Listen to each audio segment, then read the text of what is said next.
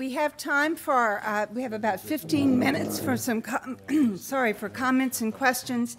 And because we're taping, we would appreciate it if you would please raise your hand if you have one, and Jacqueline Jones will bring you the microphone so you can speak your question into the microphone, and Jim will hear it and respond.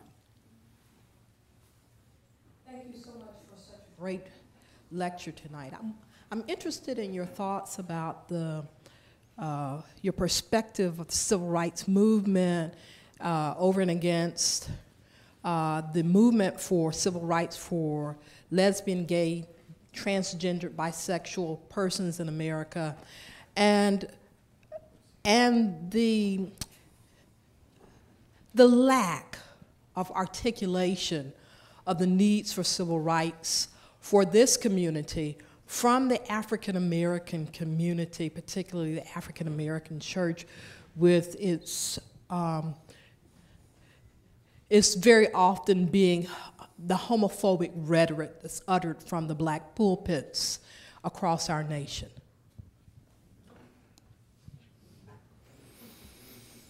Well, I've pastored two large congregations in the 60s, 70s, 80s, 90s, where we had openly gay lesbian people, and we had openly gay couples.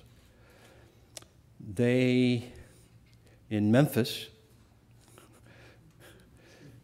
there was no such thing as their saying, "I'm out of the closet," and I never heard them suggest that, but they were openly gay in their way in which they lived and walked, and this was very well known in the congregation. And if there were, as I'm sure there might have been, people who had various objections, they did not express those objections to those people, and they did not share those objections and criticism to other people in the congregation. And that may be a peculiar thing of the largely black congregation. I do not believe myself that this approach or homophobic attitudes towards gay GLBT people is endemic to the black church. It is primarily orchestrated by the Jim Dobsons, the late James, I've forgotten the name, Pat Robinsons, but the late Gerald Farwell, the late James Kennedy. It's a sense that's being pushed around by a huge talk radio show and television shows that preach it. And they have discovered it for a very simple reason. This kind of language was used against black people and some of those same people that I've named in the 50s and 60s, where they declared that the Bible requires racial segregation and Jim Crow law. And they used bad language and awful language about us, black folk. The movement across the 60s forced them to shut up. And it was about that time, at the end of the 60s, then that Pat Robinson and the 700 Club discovered the sinfulness of GLBT people and used the same kind of culture, what Peter Gomes calls culturism, to read into the Bible their particular fears and dreams. But worst of all, to read into the Bible their need to have a scapegoat in order to preach the gospel of Jesus, because they haven't discovered the healing, redeeming core of the gospel of Jesus or of the Christ. So they have to have this other perspective and all. it should be said at the same time that the unconditional grace of God, James Baldwin speaks of love as living in grace. And it is the possibility and the necessity for every human being. There is no doubt that we, in the struggle of the 50s, 60s, did not get as far as we wanted to get at demanding human rights, civil rights for all people. So I see the GLBT group as one of the groups that has to yet achieve the levels that they want for equality. The difficulty with that is not their struggle, but the difficulty with that is that that's one of the most powerful set of foundations in the United States, and very often they are managed by men, gay men, who still have their racism and elitism in their hearts. And so they, and I've worked with gay groups, you know, on some of these issues, they are still perpetrating the male domination management control society, the repressive system of maybe the last 5,000 years. They have not yet joined seriously the human rights movement that must go towards nonviolence, must go to be inclusive of all humankind, and must break down the inequities that are available even in some of their activity.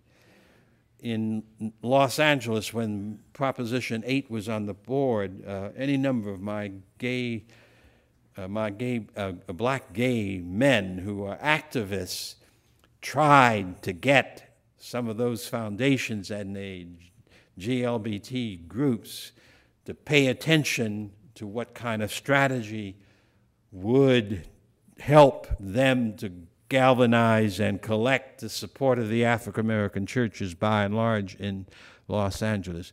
And they were so racist that they could not accept that advice and counsel from activist people, including myself, including a number of other clergy. And so they did not do and were not supportive of the kind of effort that we knew would help save the day from the black community. So the so-called evangelicals are hammering away at the Hispanic community and black community to get those communities to adopt their ideological religion. And this is a place where we do need far more theological education, biblical education for all kinds of pastors across our country of all kinds of complexions. So I do not subscribe to the notion that a congregation rejects civil rights and human rights issues. It's the way that they are approached, and it's the way in which they teach. There's a historic sense in the church. At St. James AME Zion Church in Massillon, Ohio, there was a hospitality, a genuine joy in one another in spite of issues and in spite of sins. That was wonderful to behold. And I mean, the congregations I've pastored have been congregations that wanted to stress graciousness and hospitality for everyone. The same was true in the Holman Church. So, but the issue is people are being denied. And an injustice anywhere, as King said, is a threat to justice everywhere. Moments of hatred and hostility for any people. And I don't want to minimize this issue because the Pat Robinsons, the Donald Wildmans, family focus, they've made this issue a central issue, and they are discussing it instead of the neighbor and what they need to be examining.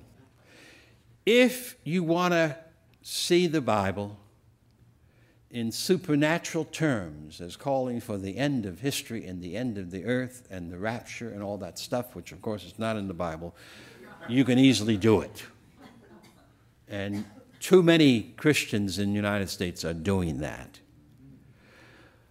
But if you're trying to pay attention to Jesus as the Word of God, not the written script, if you're paying attention to how God has across the centuries, millenniums, spoken to people in terms of their lives, in terms of history, then there is no room in the Bible for the rejection or the demonization of any other human being.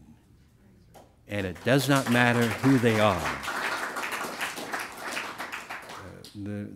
One of the most important things that I have gained from the Bible is that it does ask us to make choices as to whether or not we land on the side of ideology and idolatry, or whether or not we land or see the necessity of following Jesus as a singular revelation of God's gracious care and purpose.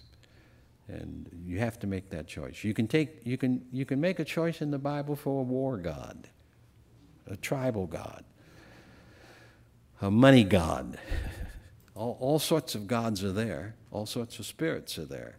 So you can make choices for that. And somehow we have to encourage our people to listen to and hear the main choice, that the Word of God made flesh, full of grace and truth, is also available as a choice to make. And that choice does not give us any leeway for the hostility towards any human being or any group of human beings. That choice does not give us the right to make such a choices we're making. But that's the bane of the church in these days. We love fighting over GLBT business, while we are able to therefore not get any conviction or compassion for the homeless and the hungry, and for people who are bitterly hurting.